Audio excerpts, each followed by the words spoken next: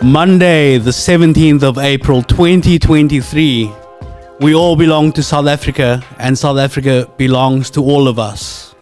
O.R. Tambo said that. Today, the future of the ANC in the Western Cape. We've got Muir Dugmore, leader of the opposition in the Western Cape legislature, in studio. Meanwhile, over 100 killed in Sudan as rival military groups fight for control of the country. Ladies and gentlemen, we got him.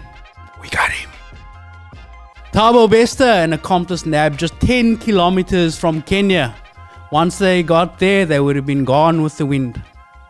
Finally, and sadly, activist Loyiso Nkola was shot and killed in Philippi. In a community meeting, one other person was wounded.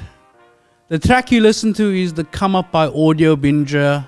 I'm Roscoe Palm, and I'm with Nantle Hopley. Nantle, Yes, sir. how was that long weekend, bro?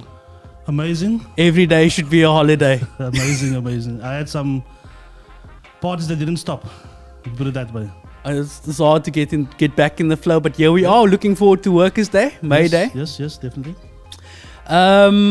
So I want to talk to Muir Dugmore, particularly about this Loyiso Nkola thing. That was really terrible news that we all heard today. Yeah, it was a huge shock. At a personal level, I haven't been in touch with Loyiso for a number of years. I think all of us know the role he played in the Youth League in mobilizing communities, the Ses'kona period in the province. And it came as a complete shock, firstly, just hearing that, firstly, the rumors came through on social media, ANC network saying people had been shot. And then shortly afterwards, people said Loyiso, and everyone was saying Nkola. Yeah. And then it was confirmed, and a former councillor, as you mentioned, also injured. And it's always very difficult to speculate because of the fact that one of the first reactions to say is this part of the extortion youth gangs in the city, which is a seriously endemic problem that we're facing across many communities in the Cape Town area. And throughout the day there's been speculation, but I think it's more been a question of shock that a vibrant young person who's actually been very rooted in Cape Town communities is no more. We don't know the full details. I know that his body was only removed from the site late this afternoon. The police have been conducting an investigation, closed off the area. I also sent a message to his wife offering condolences. But I think it really has shocked the broad activist communities around Philippi, Khayelitsha, and a lot of youth activists who worked with him in the ANC Youth League, many activists who worked with him in Ses'kona. And I just think that we must apply a huge amount of pressure on the police to make a speedy arrest. It appears that there were others around, and hopefully there are witnesses who will come forward. But I think it underlines the reality that in many of our communities, safety is a huge issue. I always make the point that you can never have development without peace. And what is happening in many of our communities, you've seen the killing of construction workers in parts of Delft, allegations that some of the gang leaders in the Western Cape are directly involved in tenders, or at least trying to extort a percentage of those, and when it doesn't go their way, people get taken out. And we've seen that happening over the last months in Delft. Almost 1 or 2 people killed every second or third week. So the circumstances of this are not clear. But what I do know is that a lot of people live in fear around the what's happening in regard to procurement, contracts, pressure on not only the private sector, but also government in terms of those who have an interest. So I'm not sure exactly what happened with Comrade Loyiso, and that needs to come out. But I think it underlines the fact that our communities are not stable. There are many issues which impact on the basic conditions around safety. And without a safe environment, it's difficult for people to express their voices. Voices get suppressed, and development of the community suffers. I think it's a very sad day for Cape Town. It's a sad thing. I knew him when he was still in Sescona and had a few interactions with him. The thing that angered me about today was it's a time to memorialize an activist, and he carries with him the media descriptor in the media as poo thrower. Now, that made me really angry because he wasn't that. He was an activist for housing and the delivery of basic services. As soon as the media have tagged you with a particular a pejorative term, I mean, they didn't. It's a bunch of sub-editors trying to effectively brand him as an other by having this tag follow him throughout his political career, and he was more than that.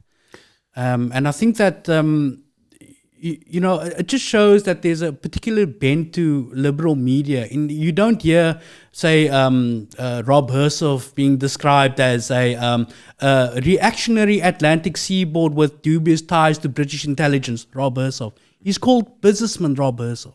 Exactly. No, you see, I think that is the problem, because there isn't a genuine look at exactly how people live in the majority of communities.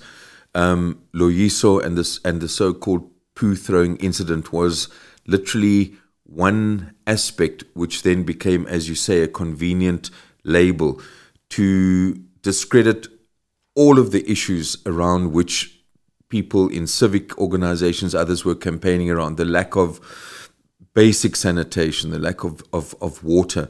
And they then, in a way, by giving a label like that and not looking at other aspects of Loyiso's life and what he did, essentially in the establishment and liberal media, he will forever have that label, as if he is a person that suddenly got up one day and decided to throw poo, not looking at any of the issues, the struggles, the battles which led to communities taking protests. And I think that is, in a way, simply there to discredit those who take up the real issues of people. Whatever one thinks about the tactic, the issue is that there's no analysis of exactly the conditions which have led to people rising up in frustration around the lack of service delivery in the city.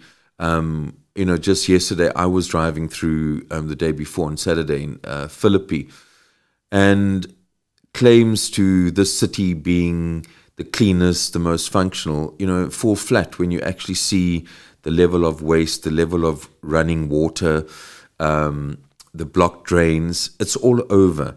And I think that what we need is the ongoing activism, and also critically the media, which actually points to those issues which in fact affect the majority, not the issues which might affect people on the Atlantic seaboard only, but all of our issues, in particular those who are living in squalid conditions because of a very skewed budgeting and service delivery process, and in total kind of almost writing out of the Cape Town story of those communities.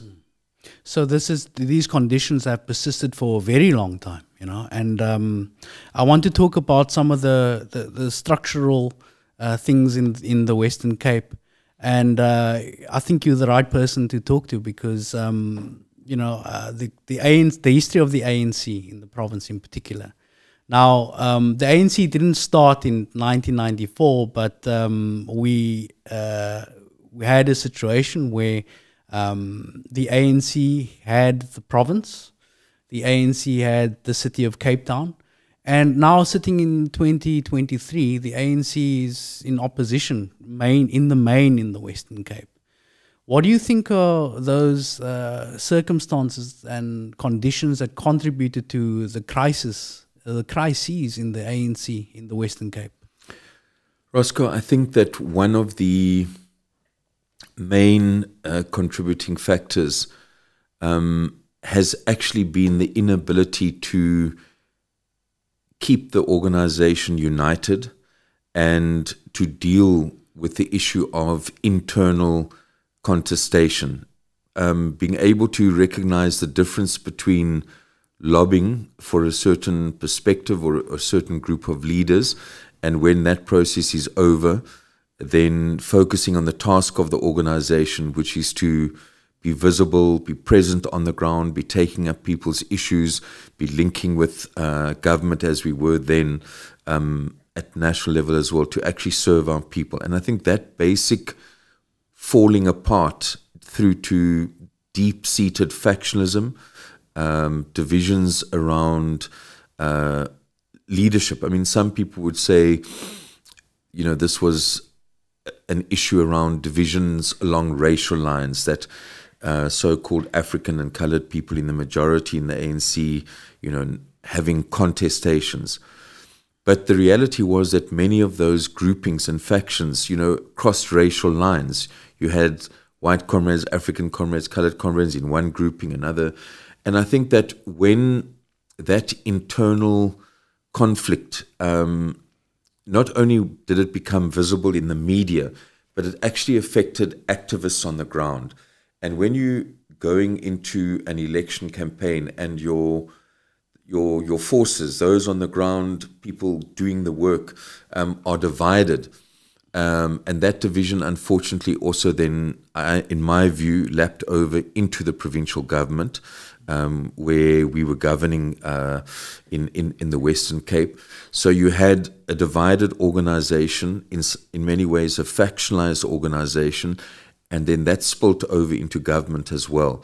And the reality is, as you've said, it's now 2023, and we exited the provincial government in 2009. I'll get to the city in a while. So that's literally been 14 years. And I think one of the things which has become very clear is that when you lose electoral support and you lose the trust of your activists and your broader supporters, it's very, very difficult to get that back. And clearly, I think there are also many, many other issues which I think have impacted on the integrity of the organization itself. I do think that reports and the factual issues emerging from the Zondo Commission, what is happening at municipal level. You see, sometimes people think that those issues are only read about, on TV or on the public broadcasters and so on. But I think what also happens is that people talk, or members of the organization talk, and they talk about, did you see that person who's related to this person has just got that, and do you see what they're driving now? So that perception about an organization which I believe has had a proud history in not only helping with other liberation movements to get to a democratic breakthrough, but I think has also done well in terms of post-94 delivery at a whole number of basic, like, social levels. There's a huge amount still to go, and we can talk about the issue of the economic inequality, which I think is a major issue. But there were programs, there has been progress. We can talk about water, housing, education, opening up higher and tertiary education, etc. But the integrity of the organization has suffered because of divisions, because of issues of nepotism, issues of corruption. And we know those are not unique to the ANC. But when you're a governing party and people see some of your leaders conducting themselves in that way, the trust factor is affected. So for me, some people would often want to blame, they would refer to the leadership delivery problems nationally. But I think in our province, one of the major, and that was your question, the major contributing factors for having lost was our internal lack of cohesion, deep-seated factionalism, and ongoing contestation, which then affected government in the province and definitely in the city of Cape Town as well. And I think that's a huge lesson. So when the ANC talks now about renewal, it also talks about unity. I don't think we're talking about unity at any cost. You're talking about a unity around the renewal project and an acceptance that unless we conduct ourselves and serve our people as a liberation movement that contests elections, and we are visible and people begin to trust us again, we are going to battle, especially in the Western Cape. I agree with you there on probably 100% of that, but my framing for that is, when the ANC was strong in the province, there was a political strategy. And if we're talking about renewal and unity, unless there's a political strategy to unite around, we're just uniting around personality, whether we think that, Cameron Dugmore has a nice shirt, so I'm going to get my delegates to vote for him. And is there a political strategy? And if not, why not? And what's the path to crafting a political strategy? Yeah. Just to say one thing about the political strategy, I think if you look back, I'm sure you remember that in 94 we were horrified when the National Party beat the ANC in the Western Cape. We started at 33%. I mean, this was the province where the UDF was launched. There appeared to be mass support for the anti-apartheid movement. And Hannes Kriel, leading the National Party in this province, got 56. But there was a huge amount of work that happened at a political and organizational level. We got to 49% in the next provincial election, which was 99. We got to 42%. So from 33 in 94, we moved to 42 in 99. And then 2004, which is almost what we sometimes refer to as the golden years, we got to 46, and that was enough to then form a coalition. We never actually got over 50% in the province, but we got to 46. And behind that, I'm sure you may have heard in terms of your engagement with activists, you know, there was Ibrahim Rasool and the ANC collective actually drafted a strategy around the issue of the path to power, and there was a later document around planning for power and so on, but clearly talked about work in different sectors and a number of other issues. So, and that's where the notion of the ANC as a home for all in the Western Cape came from. You probably heard activists beginning to use words about African colored solidarity, saying the conditions under which people are living in Bonteheuwel are no different to those in Langa. So the unity between working class communities, whether one had been classified as colored or African, there are common issues to unite around. So I don't want to go into the details of what that strategy was, but there clearly was a concerted approach to get to becoming competitive, right? So in terms of your question now, obviously this is a show that a lot of people will see.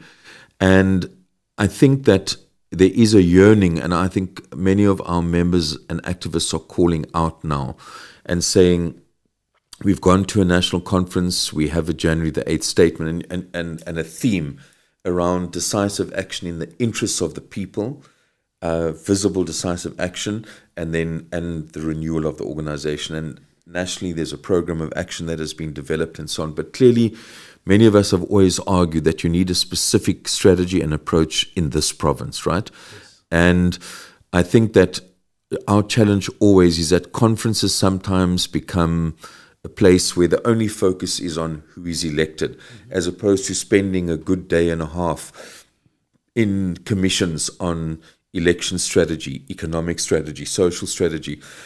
And I think the big test for the ANC is going to be whether we can take the documents, the political strategy that has been developed, and the approach to the elections into a conference, rally people around that strategy, and develop consensus. I don't want to go into the details of it, but the challenge is, at our conference, will we simply focus on a leadership contest, or will, as a conference agenda should do, deal with the issues of strategy that are going to take us not just to 2024, where we need to become competitive, but also to 2026, when we'll have local elections again.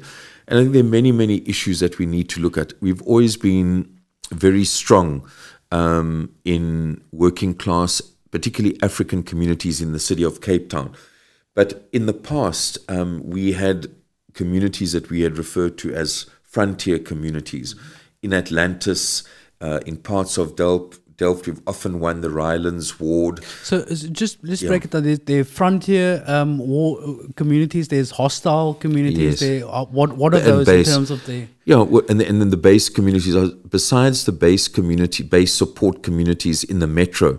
What's interesting is that in the non-metro areas, the Boerland, the West Coast, Overberg, Southern Cape, Karoo, the ANC has historically had quite a lot of support across the racial divide amongst the working class rural people, whether African or having been labelled as apartheid classifications coloured. And that's been interesting. There's been a tradition of doing better there. But then again, when one looks like Mitchell's Plain at the moment, if you look at our support, which has dwindled to 7%, would now, according to some, be regarded as a so-called hostile area. Yeah. But many people forget that when we did our best of 46% in 2004, the ANC had we were the biggest party in Mitchell's Plain in terms of electoral support. We had 30% of the support of voters in Mitchell's Plain. 30%, not over 50, but bigger than any other party. And from 2004, we had a very divisive provincial conference at the Good Hope Centre. Can talk about that. But then let's not. Yeah, let's rather put that in the past. And then we've dropped. And we're now at 7%. So the issue is, how does the ANC ever begin to recover in a community which at that stage was definitely a frontier community, because we were making gains in Mitchell's Plain, not only the middle-class suburbs of Westridge, but also Beacon Valley, Eastridge. The ANC had strong branches. There was that tradition coming out of the UDF from the 80s that had been carried through. So we had really, really solid branches and activists. And there was movement at a national level. We were working in a united way. And we've lost that. And I think that's amongst the issues of trust building trust across communities, and also in a very clear way exposing the DA, not only in the province, but in the city. There are many, many communities who want to go and buy 80 rands worth of electricity, but because they have a water arrears, they pay the 80 rand but have 60 rand deducted to settle that arrears account, end up with 20 rands worth of power. There's been issues around water, but the basic issue of inequality in service delivery and the deliberate attempt to divide our people along racial lines. And it's interesting, you mentioned you might ask something about Peter Murray. The interesting thing, what was the reaction to Peter Murray? The DA was completely silent. I'm going to get to Peter Murray because I think he deserves a whole section on his own about this thing. So I don't want to. No, sure. But I think since we're talking about the ANC's electoral performance, I think we can look at their electoral map. Yeah. Let's start with the city of Cape Town. CPT. So we have. Yeah, so the DA 58.33%, ANC 18.6%. Pretty much almost uniformly a hostile electoral environment for the ANC. What is the state of things for the organization in what we call the Dula-Oma region, the metro? Yeah. Well, I think that as those results they actually reflect a substantial decrease from our performance at the previous local elections. This was a local election we're talking about here. Yes. That was 2016. This is 2021. And I think one of the major issues here, I talk traditionally about, base communities of support, frontier areas where we've made gains, and then obviously the hostile areas. And it actually works out into a very basic scenario that in a community such as Camps Bay or Durbanville, you would have, say, 10,000 voters in a ward, might be about 13 or 14. And you are seeing a turnout there of almost 90%. Mm-hmm. In other words, 12 out of the 14,000 voting. And then in particular constituencies, in this case, the DA getting close to 80% of that.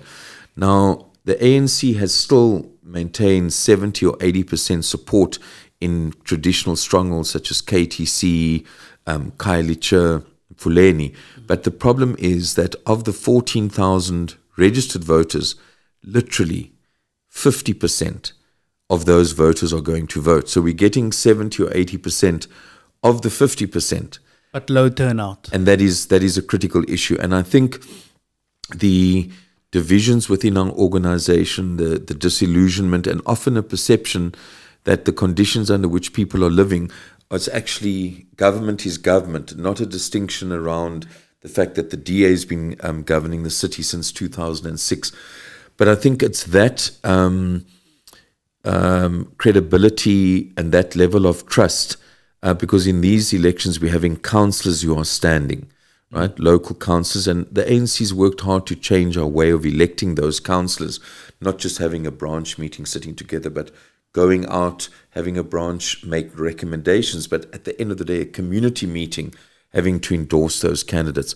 But I think the lack of the very poor turnout, the reaction towards division, the reaction towards a lack of visibility, the reaction towards a weak branch. Literally, when we went into these elections, our structures, in many, many communities have dwindled.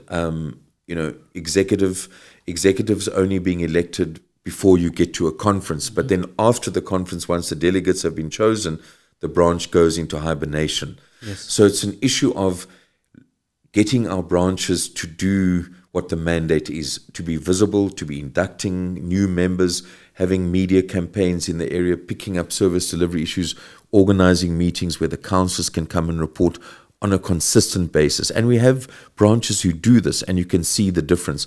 So I think what you really saw in the city in 2021 was traditional ANC base areas not coming out in big numbers. ANC still winning those areas, but not with a big turnout. And then, as I said, the decline in places like parts of Mitchell's Plain, which were frontier areas, Atlantis, I'm talking the city now, literally not being able to move out of that 7, 8, 9%, whereas we had 30% at one stage. And I think that that also was a factor where we lost significant support in what we had regarded as frontier areas as well.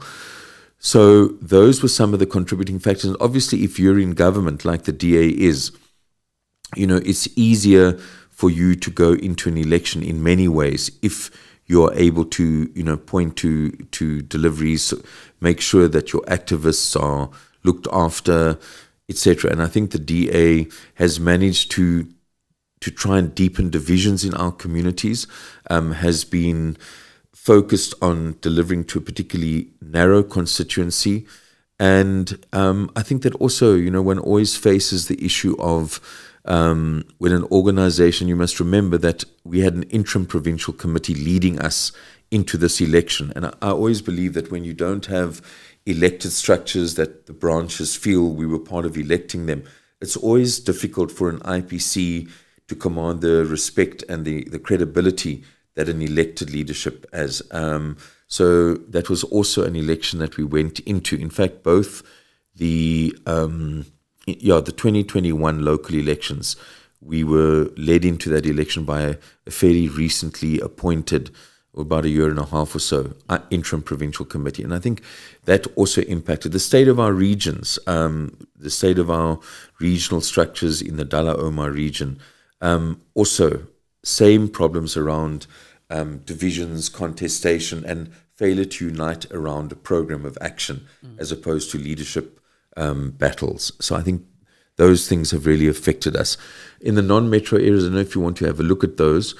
Yeah, I'll come back to the Sure. point about just on one thing about visibility. Yeah. Since this elections, we've had a caucus in the city of Cape Town of I think 11 or 12 PR councillors. Yeah. And they've been invisible.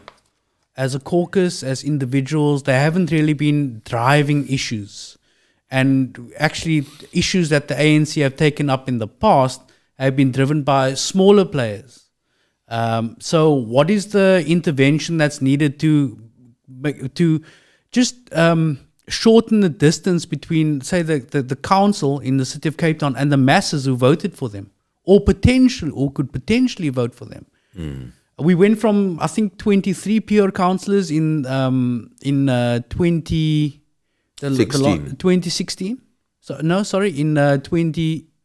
Yeah, the previous election, yeah. And then the caucus just absolutely cut in half. That's quite a spiral. Yeah. I mean, the results showed that we held on to wards, but because the PR vote was low, that low turnout that I referred to, we now have a dramatically reduced number of PR councillors, but you still have about 34 ward councillors plus the PR ones that you mentioned. Yes.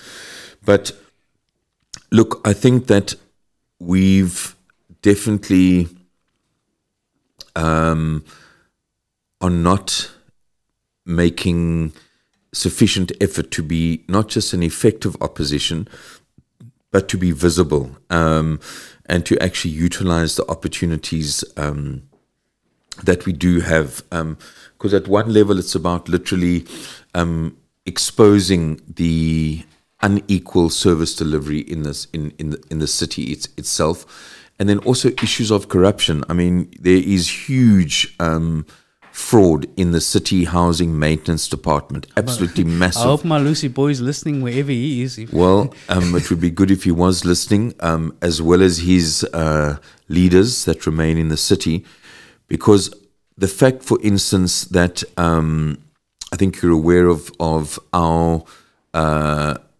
push as the province, writing to the SIU to ask them to investigate this over 2 years ago. And then other activists also did a lot of work in terms of exposing this. Certain construction companies were being, pushed aside almost to favor particular construction companies. But then what began to emerge is a very serious link between certain companies whose relatives are actually linked to organized crime in this province, and to certain officials and politicians in the city. That story is still going to unfold in terms of the extent and the depth of the actual corruption and the linkages. Also then what we talked about informally on the issue of extortion. So we need to be much more visible, much more effective, and what the ANC is doing in the city is making sure that in the wards where we have won those wards, and you might remember that we retained our Ward 38 in the new Crossroads area. Once again, by-elections are a low turnout, but we retained that ward. And generally, we also saw what happened in Maitland, where we were not able to find a candidate who was willing to stand. The DA truly messed up and they didn't register their candidate. And then you saw a contest between the smaller parties, which the PA eventually won. And that actually changes the whole balance of power in that particular sub-council, where Angus McKenzie from the DA is actually the chair. And so he may not be the sub-council chair anymore. I don't know how many tears will be shed if he's no longer the chair, but there's a strong possibility that he may not be. There is a strong possibility, but I think with that particular example is an acid test for this Moonraker coalition or moonshot thing that they... Yeah. Now that the PA are in cahoots with the DA, they could actually hold on to that sub-council, which would be a pity, because after Angus McKenzie's Ghostbuster election campaign thing, it would have been nice to see the guy eat a little bit of humble pie, just one time. I don't think anyone should sit easy, especially Angus, because the reality is that decisions are often made in regard to these issues based on local conditions, one situation in Joburg and another situation elsewhere, which in fact brings us to the whole issue, maybe we're not going to deal with that tonight, but on coalition government and how that is in itself impacted on service delivery. That's a whole nother debate. So I definitely think it's not something which is a closed shop. So for us, we need to be more effective in the city and in our other municipalities where we are in opposition. and there are examples of where we are governing. For instance, we're leading a coalition in Theewaterskloof, and you've seen there the difference between what the ANC has been trying to do. For instance, giving a 99-year lease to coloured farmers in the Overberg. And actually, there was huge resistance from the white members of the DA, not the so-called coloured members of the DA. Who have 99-year leases anyway. Those those especially guys. in the Stellenbosch area where most of the farm leases there are held by white people, and there's been no transformation by that municipality, whereas that's a perfect opportunity to give leases to black farmers, African and coloured, and really begin to make a difference. So there's only 5 municipalities at the moment where we are in coalition. So let's actually have a look at which If you take a look at the Karoo, up to the right, you would have the Laingsburg municipality, Beaufort West, and that is where the ANC is the leading party, 28%, not a majority party. plurality. So after those elections, the district council, Beaufort West, as well as Laingsburg, and in fact Prince Albert initially were governed by an ANC coalition. Subsequently, one of the independent parties lost a ward in Prince Albert, which then gave the DA majority. Then there's a coalition of the ANC and smaller parties in Knysna at the moment, and then also in the Overberg, Theewaterskloof, that's Oudtshoorn. In fact, in Oudtshoorn, if you go back to Oudtshoorn, the ANC won eight wards, more than the 7 of the DA. So from a point where we had literally lost all the Oudtshoorn wards, there was a massive improvement in our performance there, in that the ANC ward candidates won. But once again, low turnout, so we didn't get PR seats. And now there's a coalition which actually involves the DA and ICOSA and the Freedom Front Plus. So I think in those rural areas, the ANC, is getting close to 30%, but clearly it's still a decline from what we had in previous years. If you look at local elections, 2006, 2011, 2016. So that is also an area that we need to focus on. But I think what is helping is the fact that in terms of our last national conference, the national leadership that has been elected, I think there's a very strong sense that this province needs more support. We've always talked about national investment. The Western Cape is not an independent republic as much as some people are agitating for that, literally wanting to carve out the Western Cape. It's part of South Africa, and the more our national government invests, and we've actually been very happy that in some of the areas, although not all the fishing sectors have been allocated, but in some of the allocations that have been made recently by the minister, we've begun to see a better spread of the resource to our historical communities. I'm saying this reservedly because there are a few sectors that still have to be announced, but we've lobbied hard for that. You asked earlier, what have we done as the opposition?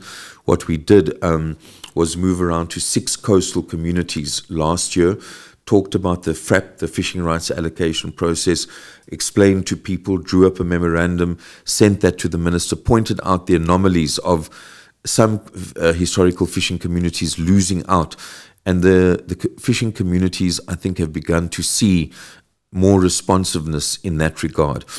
We've also initiated a land audit where, as the opposition, we are gathering all national public works, state land, provincially owned land, municipal land, and then also parastatal land, and then beginning, in different communities to mobilize around identification and release of that land. And what we're finding there is that the old guard in the DA are resisting this.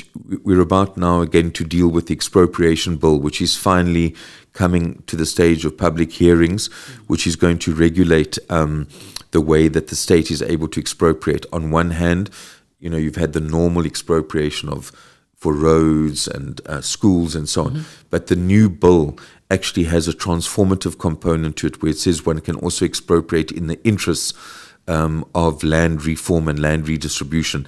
And it's clear that the powers that be in the DA are going to oppose that, whereas in our view, we should have had this Expropriation Act a long time ago. Okay, it's not the constitutional amendment, but it's just an updating the Expropriation Act, which is also going to outline the circumstances, and I want to be clear on the circumstances under which there may be null compensation. Not like there'll be null compensation all over, but there might be particular circumstances in terms of how it is acquired. Otherwise, the progressive thing now is that when it comes to the issue of the price of land, in the instance where the state will buy, it's not simply a market price. The Constitution is very clear, but it's never been tested by our courts. You have to consider a range of factors. And I think this is giving people in our province and elsewhere hope that the state is going to move. In our province, I'm not sure if you're aware, but when you look at agricultural land, less than 3% of agricultural land in the Western Cape is owned by black South Africans. By black, I mean African, coloured and Indian. 3%. It's worse than in any other province. And I think the real challenge for us, and this is our frustration with the Premier and the DA, we've supported initiatives around trying to work to make our province safer. But there are other issues that we can talk about there in regard to what we believe is the undermining of community police fora and favouring neighbourhood watches. But if you were serious, this province would create a fund to support land acquisition for black farmers. We cannot have it's simply not sustainable to have so much of the agricultural economy in the hands of a few. It's a very productive sector. There's huge opportunities, food security, value chain, employment. But unfortunately, like the tourism sector, it's very untransformed. So people who have literally worked these farms or worked in the industry, are not part of the ownership. And I think the skewed patterns of ownership can only be dealt with once you look at actually providing capital for HDI individuals and communities to really gain access to assets which allow people to build strong and sustainable businesses, which has not happened. So those are the land audit then. We haven't seen a land audit. We just haven't. We don't know who owns what land and what.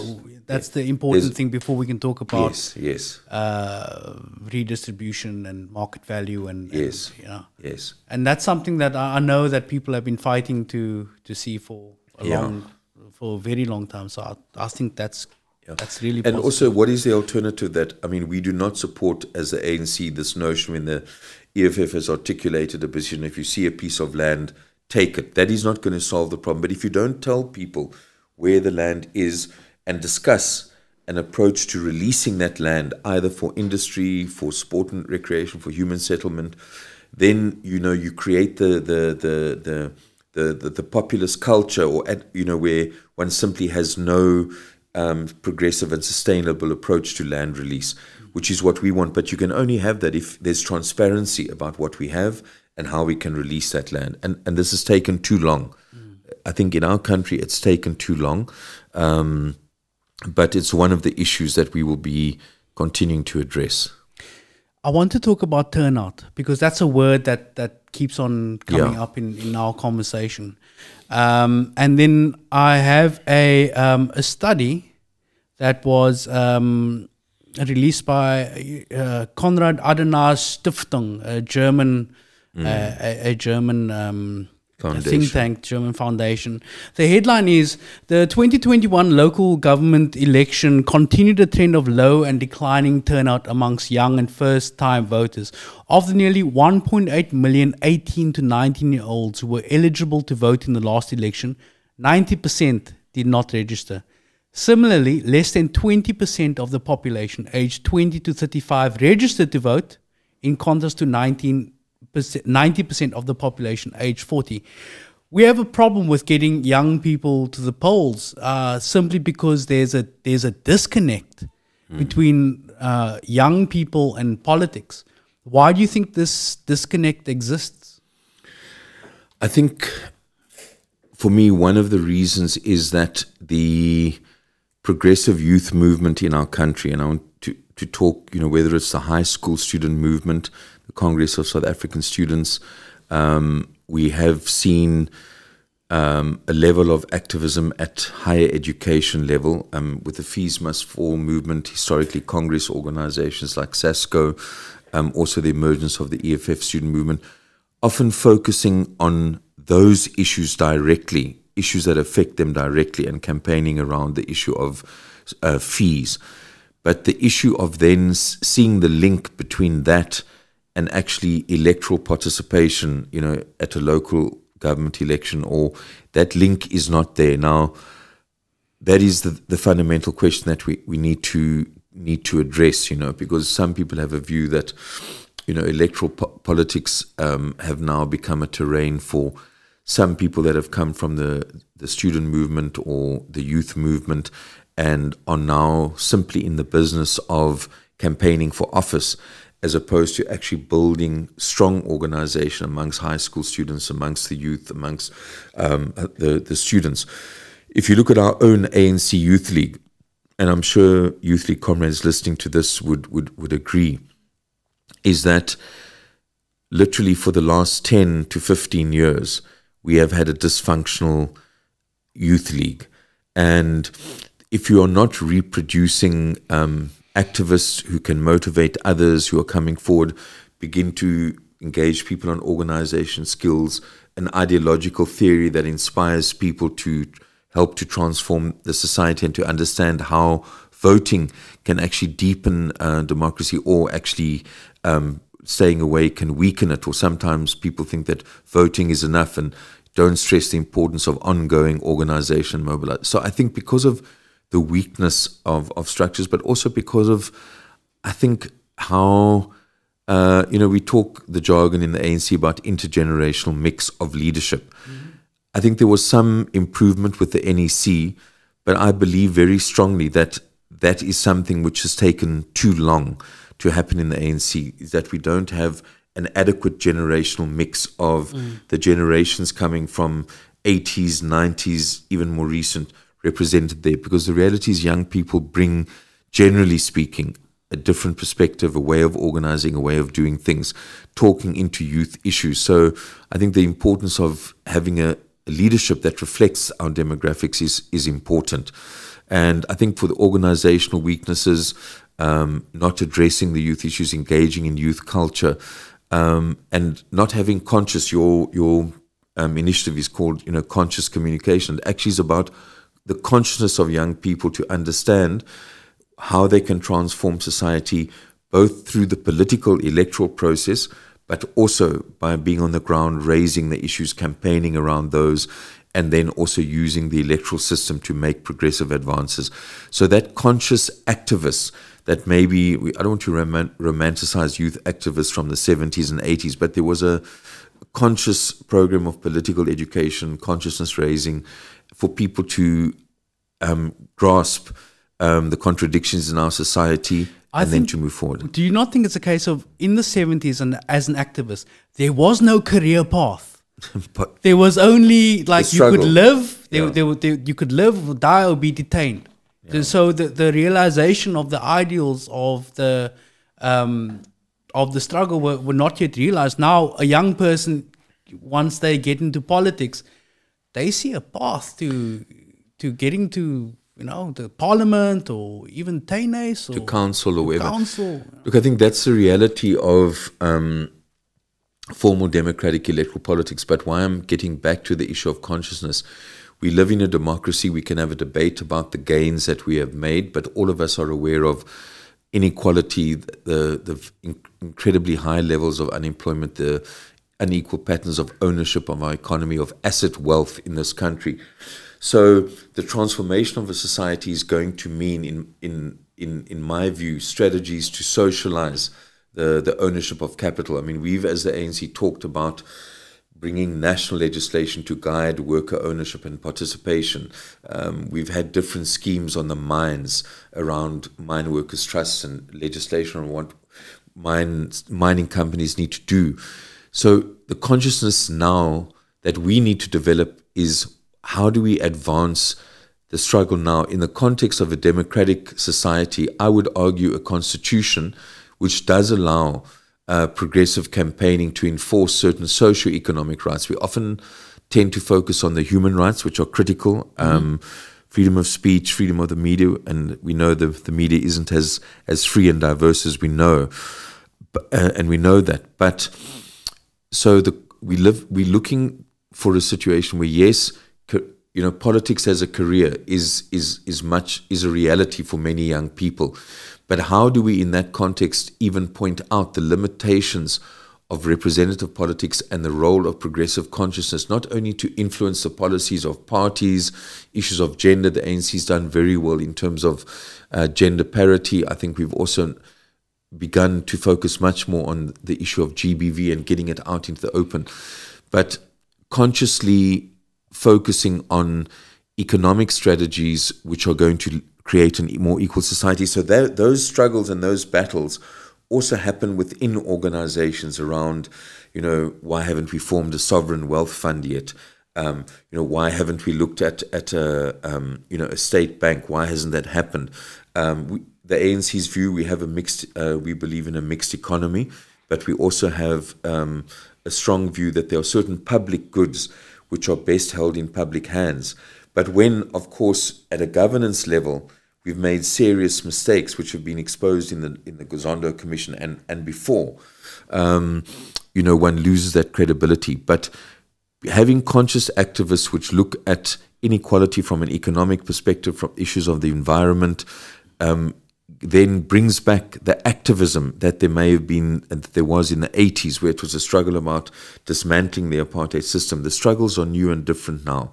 The focus is on those issues of inequality, and then what kind of a society, what kind of a financial system do we need to build to create that equal society? So I think if young people realize that there's space in the organization to discuss those issues, to come with proposals, there would be more, let's call it, conscious commitment to ideals as opposed just to a career path.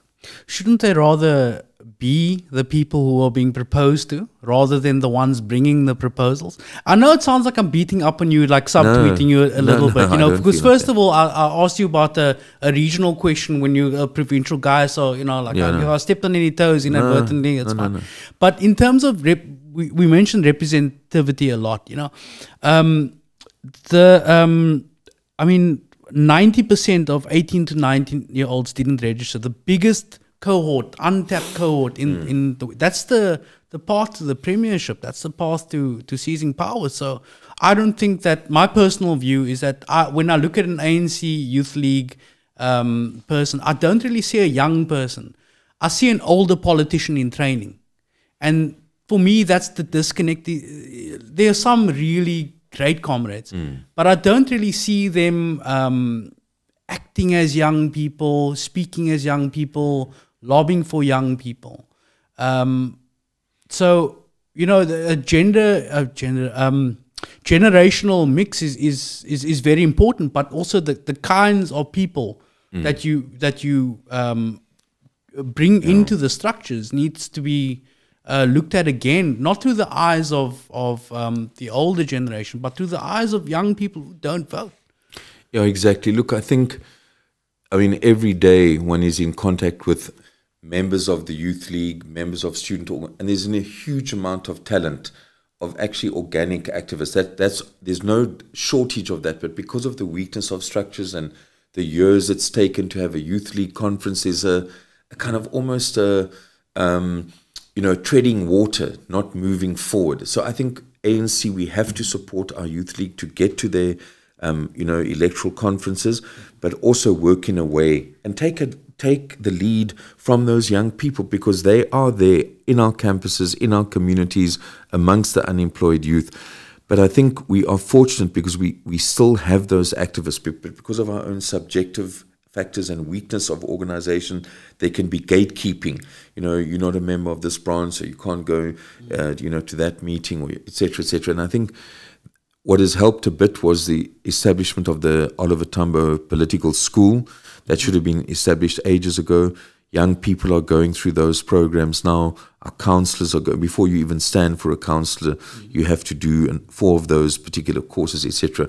But I think the ANC needs to not just strengthen the Youth League, but completely look at the whole youth issue fresh and anew, and find a way of mobilizing young people, getting them interested.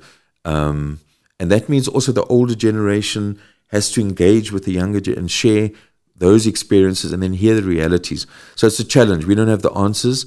You can't just go to someone and say, no, register to vote. You're going to have to go through a much more deep and a conscious process to build that understanding and why it's important. And that's a long haul. You need organization to do that. Okay. I'm going to give you this. It's unopened because I'm going to ask you to do a lot of talking now. I want to get to the Peter Murray thing, and particularly your input in the legislature, which was, I thought it was very good today. If we can cue that up. So we're going to play this clip, and then I'm going to ask you for the context of it for people who don't follow it. So. Okay. Sorry. At least that the Premier would take a firm stand against racism. And I must use this opportunity, Deputy Speaker, to take the Premier to task.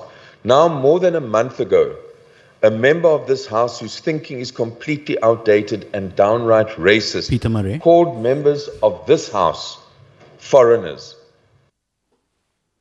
And after the Premier of the Western Cape, as the head of his caucus and this House, head of provincial government, has not uttered a single word condemning the utterances and the subsequent behavior of Honorable Murray. And I think the DA should hang their heads in shame, or just basically admit that they tolerate racism because it comes from their coalition partner, the Freedom Front. Okay. So, let's go into the context. I know what he did. What did Peter Murray say and do? And why is that beyond the pale? I think what Peter Murray did in an incredibly degrading and insulting and racist way was basically say to the black African members of the ANC, and even you could argue, members of the DA, which makes their silence even more surprising, that they don't belong in the Western Cape, that they are foreigners, and they essentially are not citizens of equal status. He even, in the interjection period, said, go back to Zimbabwe. And, it's such an incredibly racist and biased statement that it was almost unbelievable. And you might know that, we lodged an objection with the Speaker. Initially, when the Speaker wanted to make a ruling, a week later, Murray just said he was not available and eventually came. And the Speaker did ask him to withdraw and apologize, but he never did. So in essence, what has happened is that those comments, have been taken personally by our members, to have literally another member saying, you are sitting in this legislature, you are voted for by the people of the Western Cape, but you remain a foreigner. So actually, leave the Western Cape. Now, if Peter Murray is actually representing a party, the Freedom Front Plus, which actively wants a separate Western Cape. So what you can read into that, and he's upping the divide and rule and racist language, he's basically saying that this Western Cape doesn't belong to black African people as well. Whether I need to go back to the Freedom Charter of South Africa belonging to all who live in it, black and white, what our constitution says.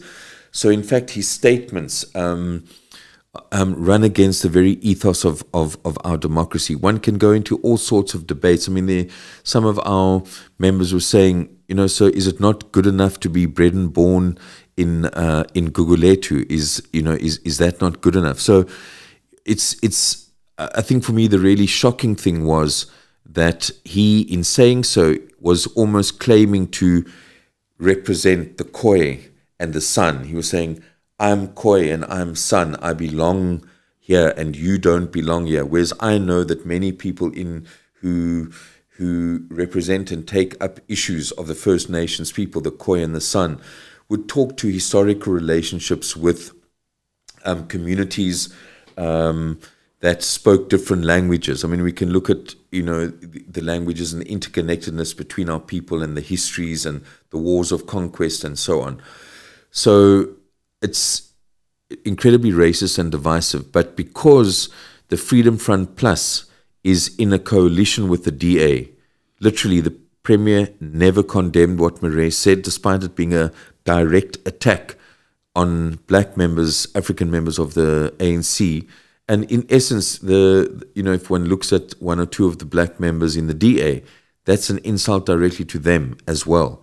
And the DA didn't issue a statement. There was a ruling by the Speaker. Windy didn't contest. But that's what we have found, that there's a classic race denialism. If you look at any speech on the economy, there'd never be reference to the history of the colored communities who were removed, economic exploitation which impacted on colored and Africans. So the descriptive terms, even though they emerged from an apartheid era, are not used. Our constitution is clear and says there needs to be redress for all people who suffered unfair discrimination. That's a provision of our constitution. And those that suffered unfair discrimination essentially were everyone who weren't classified as white. There was, I don't need to tell you, Roscoe, we know that. So essentially then you're denying race as a factor which impacts on inequality, and going further, you're telling people you don't belong in the Western Cape, you don't belong in South Africa, go to Zimbabwe. Incredibly insulting, and for me the real lesson here was the absolute silence and shameful silence of the DA on this matter. So why do you think that xenophobia is such a potent tool in politics?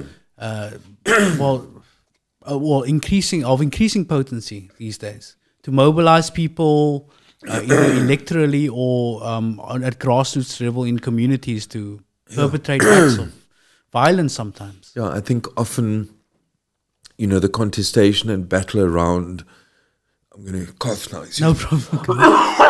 Sorry. The battle and contestation around scarce resources. Sorry, I'm okay. I think lies at the heart of this, when a perception is created that this person came from another country, took my job, and I'm not getting a job because of this person that came from another country. So I think it's often based on fear that one is losing out to someone who doesn't deserve it. And I think that's a very real issue. And I think our government needs to be very clear around our implementation of policies which are fair and consistent. I think what also frustrates people is that there is sometimes a perception that Home Affairs officials are corrupted to assist certain people, and people can pay for refugee status or this or that.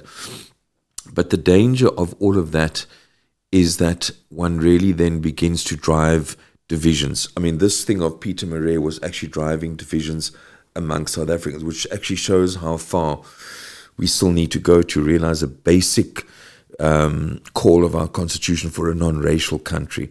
We are far from that. You've seen, the emergence of an equality court. The legislation on racism has just, anti-racism legislation has just now gone through. But then we've had problems all over the country in regard to xenophobia and often battles about resources. And I think it's an issue that South Africans need to confront and also engage, with African people in particular who are in our country. There's this weird thing that often, and again, it's a media construct in many ways, that it's fine for East Europeans or West Europeans to be in our country. But for some reason, if a Zimbabwean or a Malawian comes to it, then it becomes an issue for some. And the way that those matters are reported on is almost saying that the only valuable immigrants that we can have in a country are those that come from Europe. which adds to a very dangerous perception, given the fact that many people who come to our country are also adding skills and so on. But I think what people do need to see is consistent application of the law. Other countries don't simply allow us to go anywhere. There has to be following of the United Nations provisions around refugees consistently, and clamping down on corruption, because that often leads to situations where people are here unlawfully, and that creates a whole lot of different problems. And that's where I think some people react to that as well. But if we cannot honor the basic provisions of our own constitution in terms of fellow South Africans, the way Muir has done in the legislature, how much worse is it going to be in terms of discrimination towards, for instance, our African brothers and sisters who find themselves in this country because of a war, or because they are here because there's a skill that they offer. Just quickly, Peter Muir spoke in Parliament. Is he protected under parliamentary privilege? Yes, he is, and that's the problem. I did submit a complaint to the Human Rights Commission, and that was the response of the Commission. Because he is protected by parliamentary privilege, he can only be dealt with by the Code of Conduct Committee or a ruling. But and what's the sanction for? Well, basically, he had to leave the house for the day. He got to go home. Yeah, he got to go home. Early. And his salary was docked for a day. But we are trying to get evidence of Peter Muir saying similar things outside the house. There is a statement that we are pursuing where he's alleged to have said, I agree with what I said. I stand by what I said. So if he has said all of that in the legislature and outside it says, I stand by what I said. So it is, look, there is parliamentary privilege, and so that's the issue. But I think what has happened, Roscoe, and I don't know if you've seen, but every time Peter Muir now speaks, the ANC members hold up placards, down with racism, etc. And we've continued to say, Muir, in my complaint to the Human Rights Commission, I said, besides an apology, that Peter Muir should provide funding to NGOs that actively work on anti-racism projects. So that was what my desired outcome was. And it's clear that Muir is going to be treated as a racist, as a divisive factor, until this term of the legislature is completed, because he's hurt people very deeply, and people feel the sanction just hasn't been adequate. The last thing on the Peter Muir issue, but I want to talk broadly structurally. Do you not think that some of the blame for this lies at the feet of the door of the ANC itself, in the sense that the political economy of South Africa hasn't really changed that much from pre-1994 until now, in the sense that we still have before we had we were controlled by elite, exclusively white people. Now there's some black people co-opted into that, but we still have massive inequality, grinding poverty, and very low growth. The ANC just hasn't delivered to growth for all people as originally envisioned, and that has created sort of a bitter contestation for resources, and people have fallen back into their camps of identities, like and fear, whereas so-called colored people in the Western Cape would see people from the Eastern Cape as being refugees, as Helen Ziller herself, she said.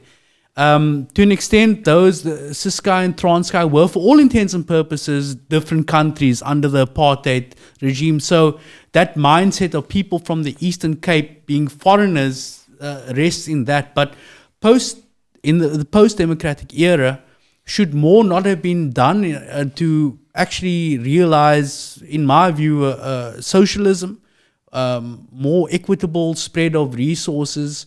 We still have a grossly unequal society by any metric, including the Gini coefficient, and also just anecdotal evidence that you can see around. So xenophobia, and this will be a really controversial thing for me to say. Do you think that part of that lies at the door, the blame for that lies at the door of the ANC? Look, I don't think so. I don't think the ANC can be blamed for that, but we do need to talk about the economy and progress that we've made since '94. I think there's been a huge underestimation of the level to which the apartheid system not only dehumanized people, but disempowered, stripped people of wealth, stripped people of land and opportunities. You essentially had, and that's why we always used to talk about the notion of internal colonialism, where you had the colonizing power essentially living a so-called first world life in health, education, basic services, all those, and over generations with people losing their land, people losing businesses, having to move.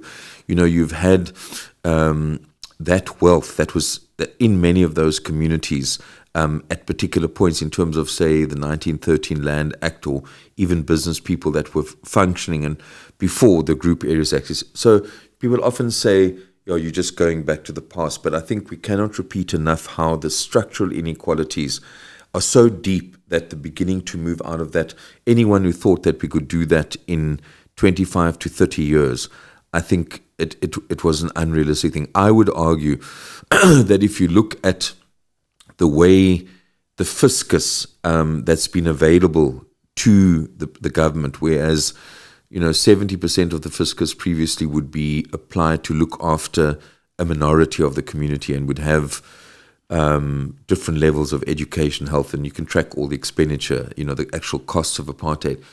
But if you look at the fact that,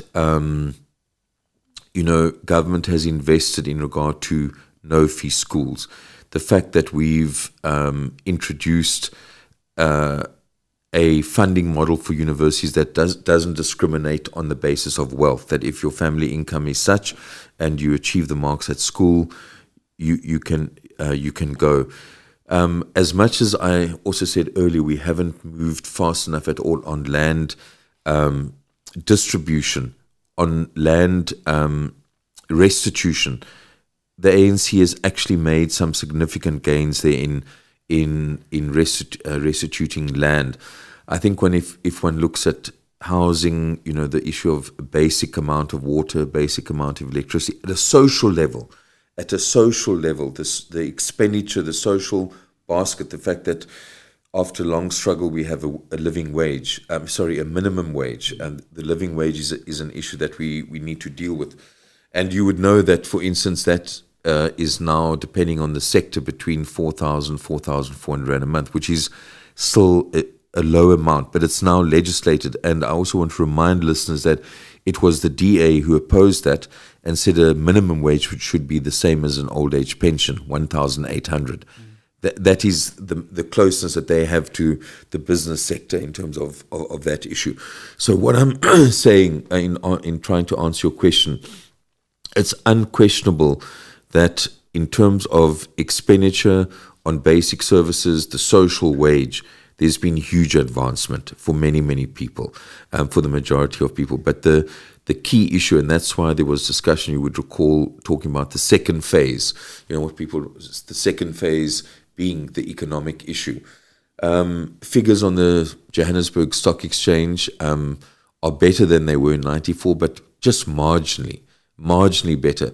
And the stock exchange is not the economy. The stock exchange is it's one part of where certain capital is speculated about. Yeah, but in terms of what I mentioned earlier around equitable access to the ownership of factories, we've had ESOPs in the past. Some of these mechanisms to create worker participation in ownership and shares, but it hasn't been generalized. So the need for us to actually regulate and encourage worker trusts, worker ownership systems, so that you not only have a living wage, but there's a dividend that any worker gets from the company.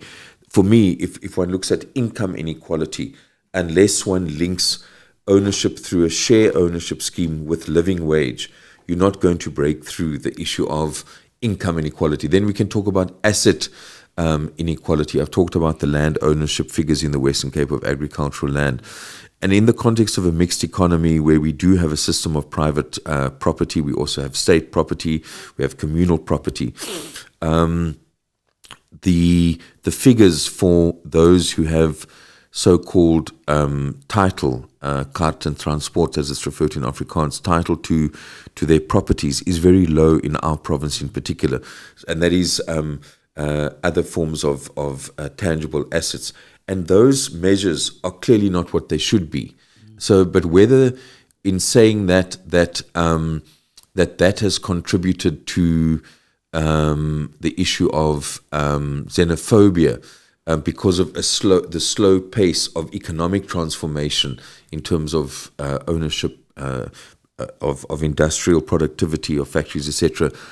I think that in general terms, we're dealing with a situation that is broader than just our country. We're dealing with a continent. Yes. We're dealing with military conflicts in some parts of our continent, which do create genuine refugee situations. You're dealing with governance issues in many countries where the state, and I would argue that, yes, we have had huge issues around corruption, but generally we have an open and transparent system of taxation, of how money gets used. There's legislature committees that look at it.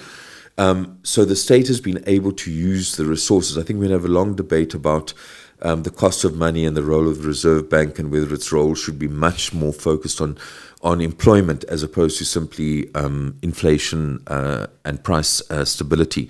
And we can have that debate. The last person who tried to have the debate got impeached.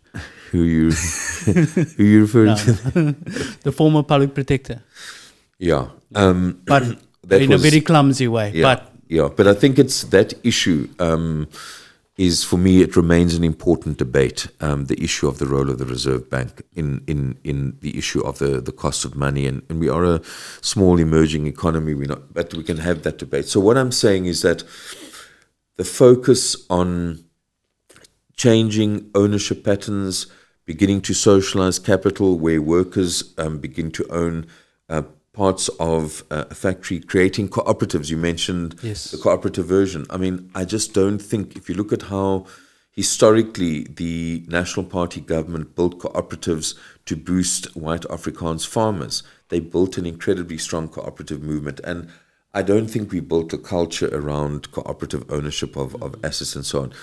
So we haven't made sufficient advances in regard to economic transformation. We clearly haven't. But we've made significant advances on the social sector. And I wouldn't say that is, I think generally the issue of unemployment, the fact that not enough of our people, our young people are working, that creates tensions because there's a fight over actual jobs. And that's why the issue of increasing economic growth as per the economic recovery plan is critical. We got hit by COVID, we got hit by many things. Power availability or lack of it is also having an impact, and that's a very negative thing for the country and perceptions about the ANC as well. But I would say that arising from the conference and beginning to see, in my view, a much more balanced approach towards our energy needs. There seemed to have been, in my view, too much of a focus that renewables could solve all of our problems without understanding that we need, at the moment, 90% of our energy needs come from coal. If you're not repairing the power stations while you prepare for, and you don't define a just transition. So I think there's been more of a pragmatic approach to our energy mix and not the focus on one to the exclusion of the other, which often becomes a dominant issue in the media as well, as though renewables can just solve everything. And I think that's where a mistake has been made. But yeah, I think that it's up to the ANC now to begin to grow the economy, deal with issues of service delivery and infrastructure, and by being in touch with the people, begin to win the trust back. Cameron, so I hope you warmed up, because this is the real reason why I brought you this next question, this next thing. In 3 months' time, it is the 40th anniversary of the formation of the UDF, the United Democratic Front. You were involved in this. You were one of the main Owens in the UDF. Please tell me what the UDF means to you, reflecting on that, just as you're sitting here right now, the legacy of that movement, what made it so special, what was the what constituents that it drew from, particularly here in the Western Cape? Yeah, look, I think I must clarify your reference to me being one of the main Owens, because no, I just want to just give a little bit of history, because sometimes people think, at a level of age. So I just wanted to just talk a little bit about that, because the UDF had a huge impact on my life and my participation in the struggle. But the generation that actually were there to launch it in 1983 was slightly ahead of me. So, for instance, we became involved in the UDF through the affiliates. We had the non-racial student movement. So historically, white students were part of NUSAS, and then black students part of AZASO, and then also COSAS, the high school student movement. We actually also built a group called PAG, the Pupils Awareness and Action Group, which organized in schools like Westerford, Cape Town High in the 80s. But anyway, these students became affiliated to the UDF. So I recall being part of UDF GCs and area committees from 84, 85. But the actual launch, and I'm putting this on record, you'll find pictures of Joe Marks, Trevor Manuel, Archie Gumede. But literally, I was a second year student at the time, just being inducted, and I was recruited into the ANC in about 87. But the UDF impacted on so many of our lives, I think in a few ways. You couldn't become an individual member of the UDF. You had to come through an organization. So either like Cape Areas Housing Action Committee, KHAC, Western Cape Civic Association, COSAS, NUSAS, AZASO. You had area committees, trade unions. So it was really a popular front where organizations came together under this banner of the front and sort of developed a minimum program around which people united. So yes, of course, there were ideological debates at times, but the focus was literally uniting the people. UDF Unites, Apartheid Divides. It was building a broad front against apartheid, undermining the illegitimate local authorities there, the management committees, the black local authorities, this whole notion of building almost an alternative or people's power, an alternative to the... But for me, it was mass-based.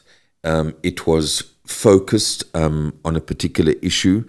It built non-racialism. I mean, I have vivid memories of a student activist going into KTC, into Mitchell's Plain, million signature campaign that we conducted, going door to door, collecting signatures for the release of political prisoners, and meeting activists from different communities. And I think many of those activists were kind of, in a way, building kind of a non-racial activism across the historic racial lines. And I think for many of us that opened up our eyes. I think whether we were black students or white students, we were having we were being pulled together on the basis of a common belief. I know that although the End Conscription campaign wasn't a direct UDF affiliate, there were many of us from other affiliates who also got involved in the End Conscription campaign. And that, as a single issue campaign at that time, actually had a huge impact on sections of the white community, because young men were dying in Angola. They were going into the townships. They felt, some of them at least, felt uncomfortable. Their mothers, their girlfriends, boyfriends, and it became an issue, even a self-interest issue in the white community. Why do our young men have to go and fight in the first place? And then as consciousness developed, what are we fighting for? And that broadness of approach, was, I think, also inspired by the UDF type of politics. But I think it was issues of accountability, issues of local, taking up the issues of the people. So if the trade unions brought an issue about a factory where workers were being mishandled, unfairly treated, that would become an issue that the area committee would take up. So it was focused on people's interests, although under the umbrella of a broader political push that apartheid is evil, unjustifiable. It must be replaced by one person, one vote, freedom of political prisoners, etc. And it established a kind of a mass movement. You would remember that the ANC was banned still. Many of the movements were actually suppressed, the leadership under banning orders. So the UDF was almost an emergence of mass popular organization again, which was truly inspired people to get involved. And yeah, it had an impact, I think, particularly on activists like myself and many others. And I want to say it again, like 84, 85, became much more involved. Was not there planning the launch, but as student affiliates, we got very involved. And, dealing with issues of comrades and friends being detained, seeing support committees emerge, going into townships. I remember in the mid-80s, there was the Witduka War in KTC, where the conservative leadership of many of the black local authorities were literally targeting comrades. And, we were literally having to go in, provide support, get people out. If shacks were being burned by the Witduka, it was like almost a mini civil war, which many people got drawn into. So those were experiences for me as a 21, 22-year-old, being exposed to all of that. It did help that my mother, for instance, was a Black Sash member, and she was quite a conscious member of a very conservative community in George, where we grew up. But being exposed to non-racial politics, mass politics, tools of organization, strategy and tactics, building a broad front, seeking consensus, I think those were all very important lessons. How did the UDF manage internal, I would say, differences? It's interesting that you ask, because, people often, in discussing UDF politics in the Western Cape context, would say, there were the Israelites and the Trevorites and, sort of different perspectives and around personalities. But generally, I think the way that differences were managed was that there was a campaign, there was a vision, there was an outcome that we were seeking to achieve, to destroy apartheid. So, yes, there were elections for UDF executives, and I remember at one stage many of the UDF leadership were detained in Pollsmoor and many restricted, and some of us had to form a UDF interim committee to run the Defiance campaign in 1989 that I was very involved in, with people like Dalla Omar, Willie Hofmeyer, Bulelani Ngcuka, Mbui Khalawi and others, but also to organize the AGM of the UDF Western Cape. But then, that was 89, then we came to 1990 and the unbanning and so on.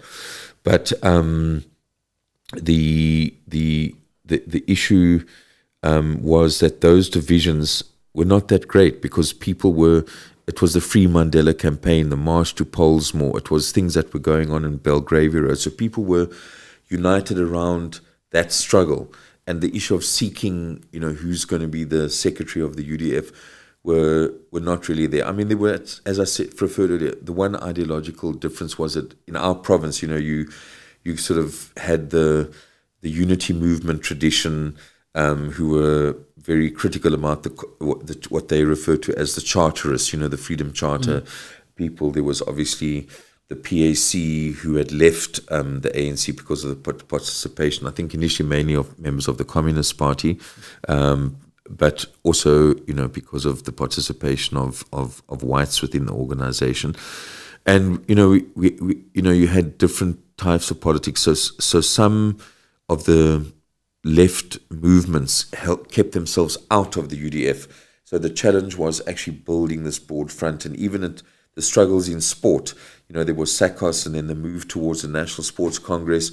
National Sports Congress came and was part of the UDF, etc., in which people who were not Congress people or charterists, had a problem with. But so it was those politics. And I remember once one of the Kennedys came to visit from the US, from the Democratic Party, and there was this huge debate about whether, taken from a perspective of the US being an imperialist power, and at that time you would remember that Reagan and others, didn't support sanctions. But I must get the timing exactly. Anyway, there was a debate, but eventually the outcome was won by those who argued that by having a platform, or finding a way, to isolate apartheid further.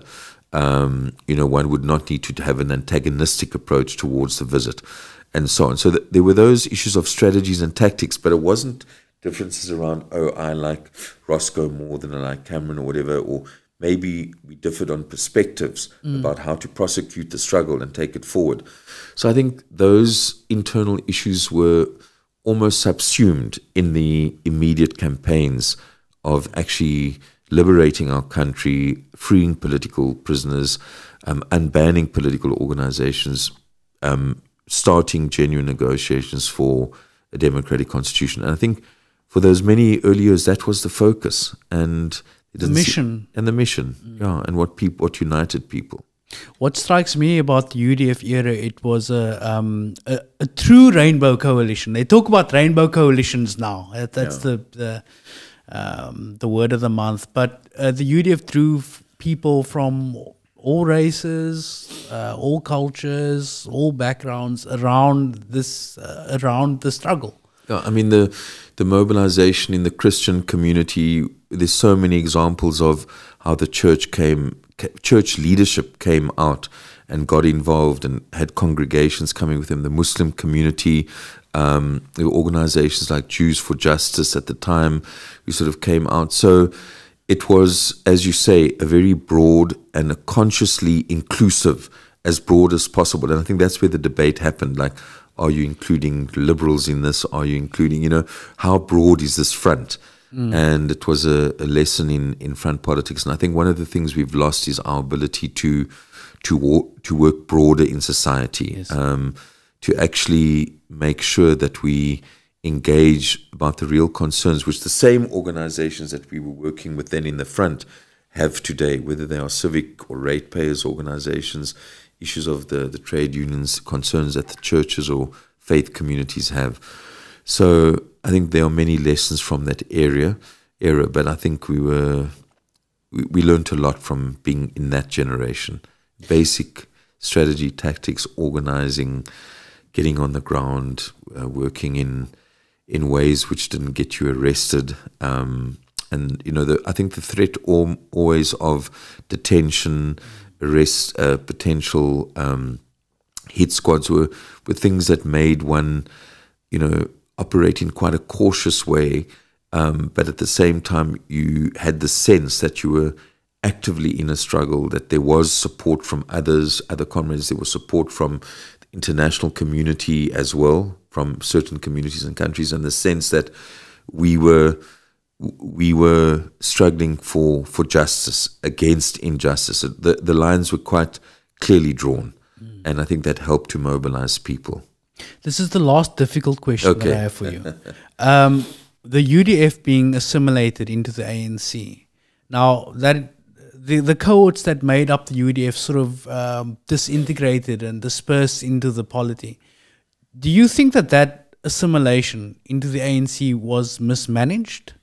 Because now we see a situation where we can't, it's almost impossible to conceive of such a coalition between such diverse groups of people coming together again.